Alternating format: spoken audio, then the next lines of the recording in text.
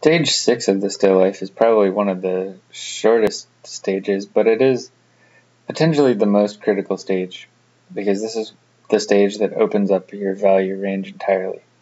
This stage is called the anchoring stage, and I don't know if anyone else uses that term, but I like it because it kind of tells you what you need to do in this stage.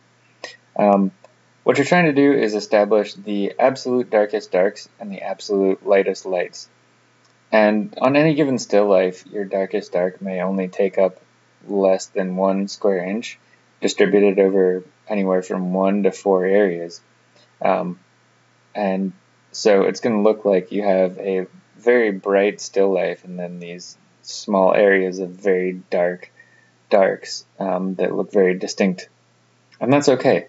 The next stages after this are going to come in and uh, add more darks to make these areas that you've anchored look more correct. You'll notice that what I'm looking for is the total absence of light. So under the book where there's just a little bit of curve under, it's very, very dark under there. No light gets to there. So I kind of worked up a dark there, and then under the ball there's some very dark, complete absence of light where you can't see into the shadows at all. So I've kind of worked the dark in there.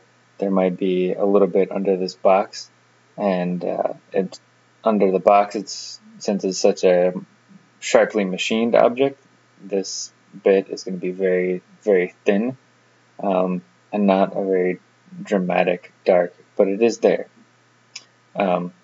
So once you've differentiated those and anchored the absolute darkest darks, then you go and find the absolute lightest lights.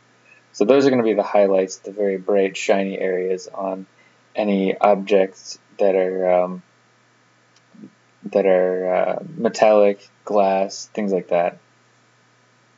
So you're going to go through and find anywhere from 1 to 4 or 5 spots. If you have a still life that's all glass bottles and metal canisters and things like that, you're going to have a lot more highlights.